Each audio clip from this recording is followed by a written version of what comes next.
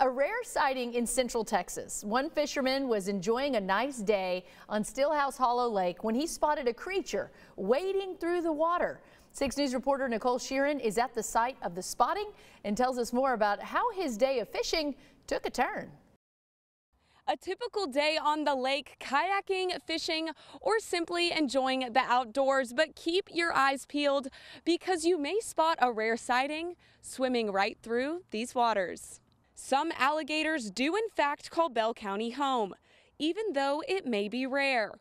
Most of the state's alligator population stays in marshes closer to the southeastern coast of the state. But Stillhouse Hollow Lake natural resource specialist and park ranger Sean Jones said that around 2 to maybe 3 gators have been spotted in the area each year. On Wednesday, while fishing on the lake, Craig Damiano spotted an alligator wading in the water. At first, he couldn't believe his eyes, but then he took in his front row seat of the rare sighting. When I saw the alligator, I was coming into that cove right there behind us, and I was looking at my fish finder, and I heard like some kind of a crash in the woods. And then when I looked up, there was an alligator just kind of scurrying right in front of the boat, and he made a left in front of me, and that's when I turned and I grabbed the camera and I kind of videotaped it.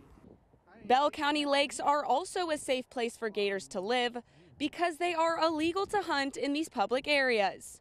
Some people's first instinct when they spot an alligator is to panic, and trust me, mine is too. But the Texas Parks and Wildlife Department told us that these are actually very calm animals. So if you don't bother them, well, they won't bother you.